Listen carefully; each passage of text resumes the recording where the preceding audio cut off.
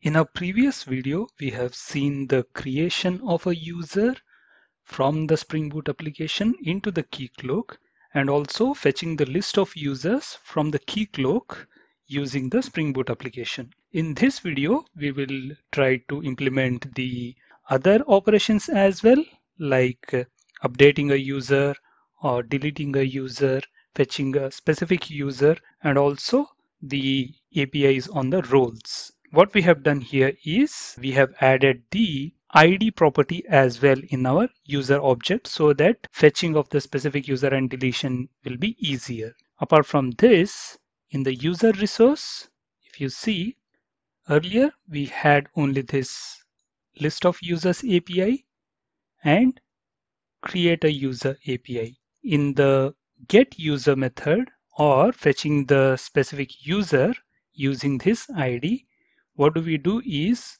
we will have the call until here similar to the previous calls, but after this dot get of ID will give you a pointer to the specific user, and dot to representation will return the actual object of type user representation, and then using this object we are just mapping the user, our user.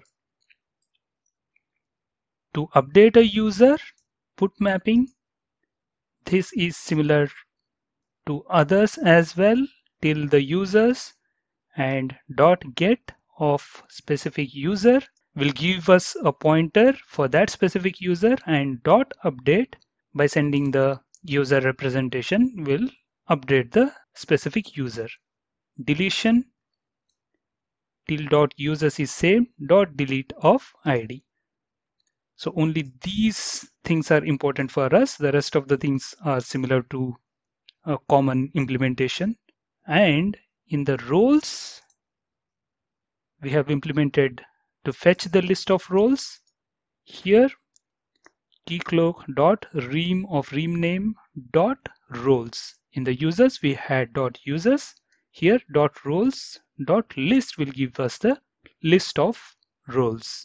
And if we want to fetch the specific role, that can be done using the role name and not the ID. So till here, it's same dot get role name will give you a pointer to that specific role, and to representation will return the object of type role representation for this specific role name. Creating a role is also similar till here, dot create with this role representation. Basically what we are doing here is we are mapping the role representation for our role. If you see this role, it just contains ID and name, that's it. So what we are doing, fetching that specific role and creating a role representation with this role name. And for mapping, for this map roles, we have role representation list, and this role representation list is converted to list of roles. Here again looping, map a role, from the role representation just get the name and ID, that's it. So creation is similar to what we have seen just now, and update is also till the roles dot get of role name will be similar to getting the pointer to that specific role. Dot update by passing the role representation will update the specific role. And if we want to delete a role, we have to use this role name itself. As you can see, till roles, the call is same dot delete role. Here we do not have delete as in users, but delete role with role name. So this is the code change what we have done. Let's start the application and test this. The application is started. Let's open the Swagger and let me authorize. Our user was admin and authorize. You can see admin is logged in. Let's first go to the users. We have already seen the creation and the list. Let me open the application as well, keycloak.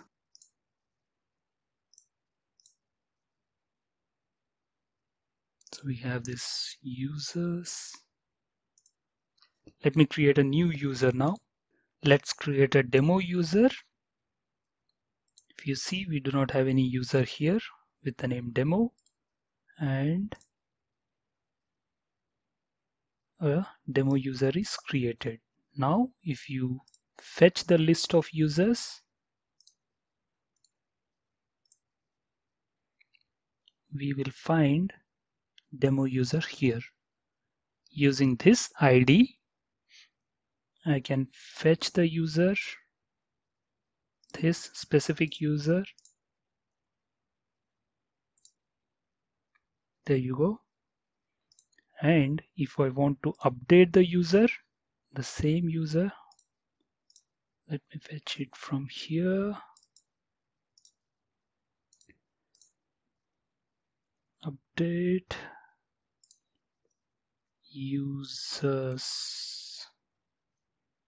save, and if you see, oh, we did not see here, demo user is created, demo and users, because updation has taken place.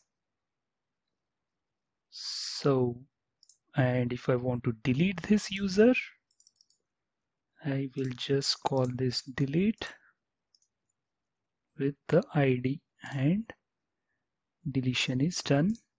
The demo user is no more here. Similarly, let's check one or two operations on the role, and then we'll see a generic understanding for the calls. Here we have roles, the list of roles.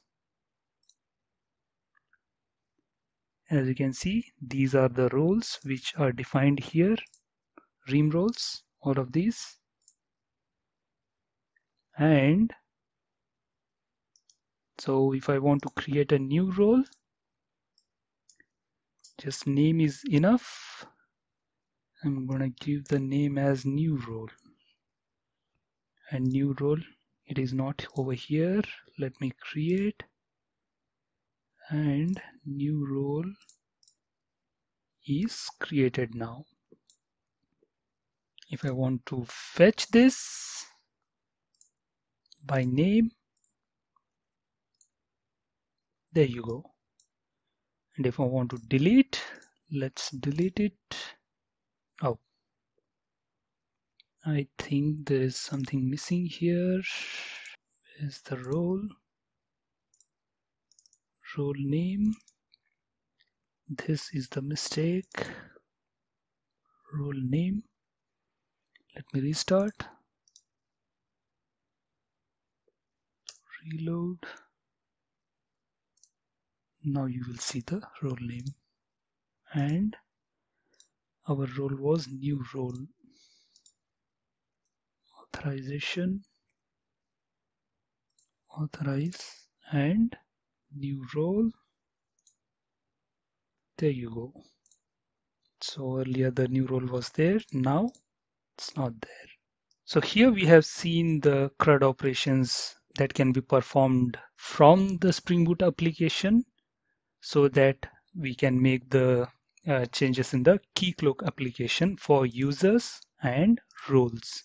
Let's see in our next video how can we generalize the calls for the keycloak operations from the Spring Boot applications. That's it for this video. Thanks for watching.